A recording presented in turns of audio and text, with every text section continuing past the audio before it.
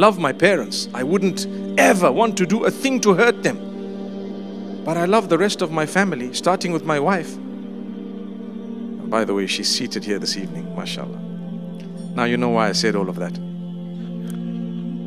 But my brothers and sisters, to be very honest with you, may Allah Almighty grant us goodness. Pray to Allah to help you eradicate bad habits and develop good habits. Let there be something unique about you. We're talking here, it's a motivational evening, and I'm going to tell you that wallahi, I need to work on myself, and so do you. Become a better person.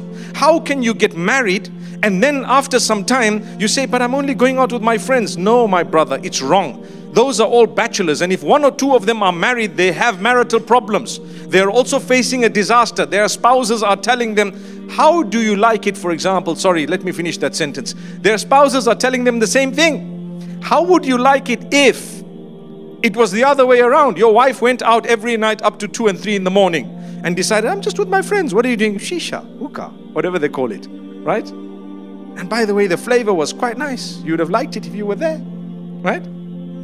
Imagine, what would you do if it was the other way around? Unacceptable. If it is unacceptable that way, it is unacceptable this way. Thank you very much.